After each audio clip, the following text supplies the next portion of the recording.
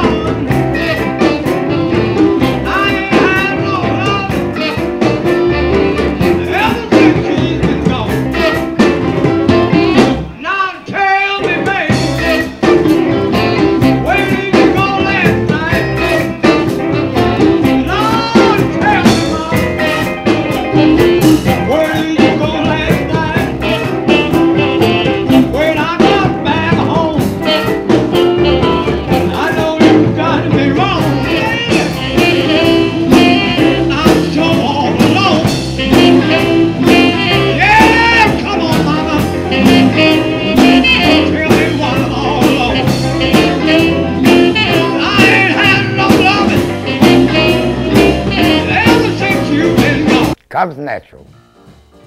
That's the real singer, blues artist, man. It comes natural. I can get up in the morning, walk around the club and start playing singing about me. It's in me. Get that happy feeling. That's what it is. And this gentleman came walking in, and this guy was like, he walked in, I said, that's the guy I've been wanting my whole life. He just walked right by me. He had this wig hat on. He had the physique of like a pencil. And he had a look. And he comes walking by, and I go, you. And before I even say, he goes right up on the bandstand, picks up the maracas, like he read my mind. Because I'm a maraca freak, and you can't do, and hand jive is like a Bo Diddley thing, and you can't do Bo Diddley properly unless you're playing maracas, like Jerome Green. But Bo Diddley wasn't my hero, Jerome Green was. So here comes H, and man, did he deliver. We cut that thing, we must have done 1,000 takes, and each one we did got better and better.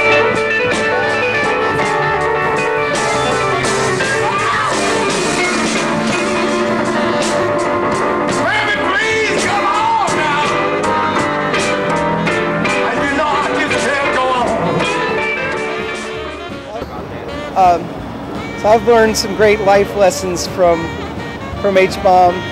I think the first one was we went to Europe in '88 and played a festival in the Netherlands. And on the way back, we were talking about the money, and we got paid real well. And on the way back, he starts, and H-Bomb would get very intense, you know.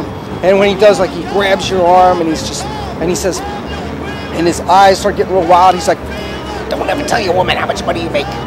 He said, "That's none of her damn business." I ain't got a home. Let go. You know you've been gone too long.